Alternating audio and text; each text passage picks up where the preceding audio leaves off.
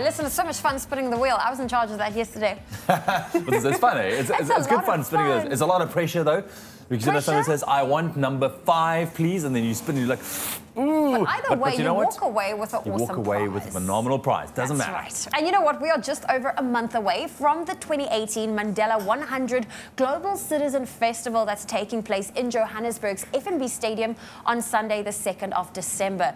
Now, the third round of ticket allocations is drawing closer. So listen up for how you can stand a chance to be part of the generation that changes the world in the name of celebrating Mandela's centenary year. Oh man, I can't wait for this to kick off. It's going to be phenomenal. Now, of course, there are some of the world's most successful and influential musicians, entertainers, politicians and humanitarians descending on Mzansi for the event.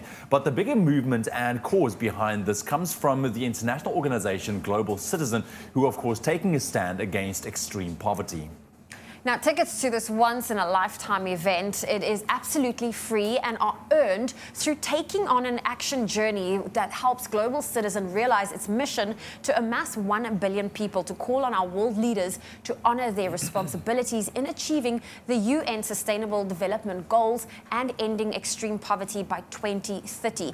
If entertainment is a means to helping hundreds and thousands in need, then we definitely think this is absolutely an incredible cause to align with. Absolutely. Now, the activities included on the action journey by Global Citizen represent the values and missions listed in the UN Sustainable Development Goals. Now, activities include urging South African businesses to prioritize safe toilets in schools, asking Canadian Prime Minister Justin Trudeau to attend the festival and support women and girls' health, asking world leaders to commit to digital peace, calling on the President of Benin, Patrice Talon, to commit to provide menstrual health and sanitation to all, and so much more to it as well. That's right. And following on last week's news of sanitary pads being added to the zero-rated tax list, this only bolsters the encouragement to continue to instigate change around the world. And you can gain even more points by referring your friends to apply as Global Citizen. And, you know, only that will help the movement grow. Absolutely. Now, there are 12 days left to the third round of ticket drawing on Tuesday, the 13th of November.